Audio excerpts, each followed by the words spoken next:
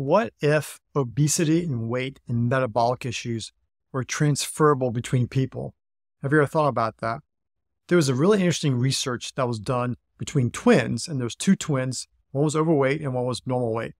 And they took the feces from these two twins and put them into mice. And what happened was the obesity from one twin and the skinniness from one twin actually transferred to the mice.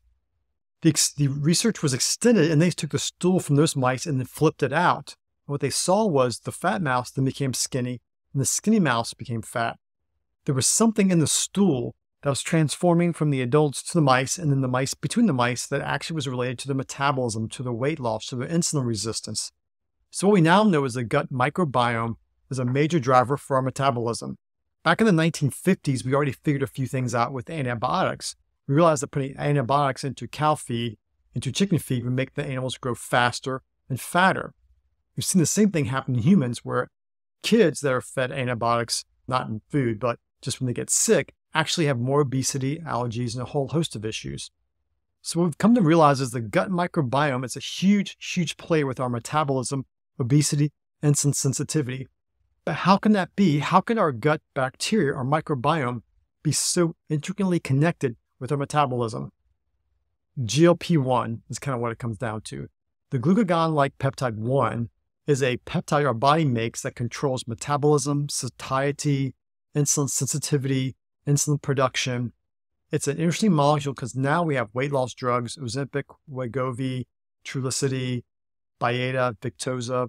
These originally were diabetes medications, but we found out surreptitiously that they actually lowered people's risk for heart disease as well as obesity. What's really, really cool is that our gut makes these in response to molecules made by bacteria in our GI tract.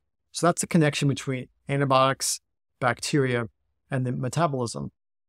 But now with the technology, we've actually been able to figure out which bacteria in particular have the biggest impact on the GLP-1 made in our GI tracts, and it can affect our metabolism, our satiety, or insulin sensitivity the most. And those bacteria are Akkermansia acidophila, Clostridium butyricum, Bifidobacteria infantis, and there's one or two other bacteria that have actually been studied to see how they affect people's metabolism and sugar. There's a company called Pendulum that's been at the head of this research for the last year and a half, and they've actually been looking at diabetics. How can changing the gut bacteria in diabetics actually impact their sugar levels as well as their weight? And they've actually formulated a couple of proprietary products that actually have these combinations in them. What really intrigues me is where the science is getting to the next level. We're actually using these kind of nutrients to actually change people's metabolism and how they express their sensitivity to insulin as well as their metabolism weight. The other thing that's come out in this research is these things called prebiotics. You've got probiotics, you've got prebiotics, you've got postbiotics.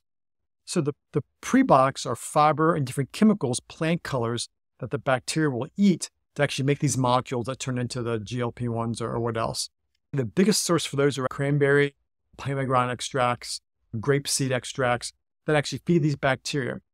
One of the things that these bacteria will make are butyrate or short-chain fatty acids that also have a big impact on healing leaky gut, on the gut mucosal membrane, as well as your brain and brain inflammation. So this is opening a whole wide range of different research opportunities as well as clinical opportunities to how can we actually improve people's health through prebiotics and probiotics, getting a change in their metabolism. So I'm really excited about that. I'm really excited about some of the options coming out there.